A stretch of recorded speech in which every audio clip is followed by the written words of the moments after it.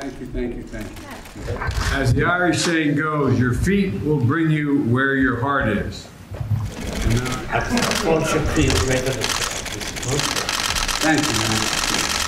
Thank you.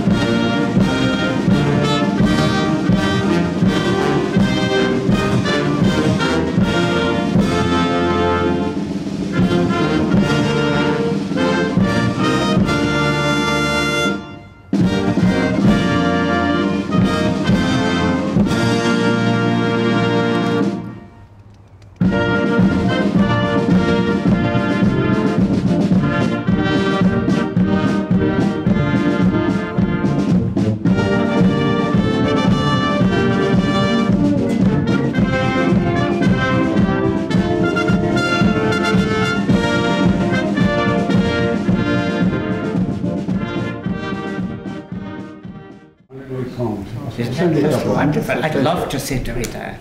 City, the Islands, Connemara, Inishbotha, and 30% of my constituents would use Irish every day.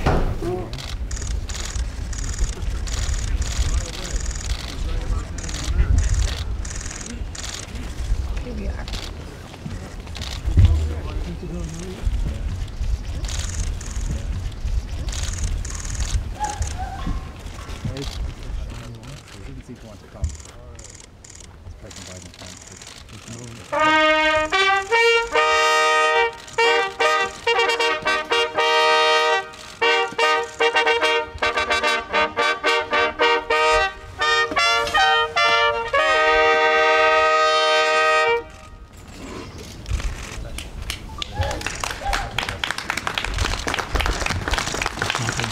This president I asked whether or not my great-grandchildren would go back and climb this tree and go.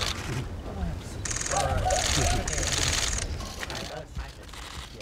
This is all my Irish ancestors. Biden ringing the bell for his Irish ancestors.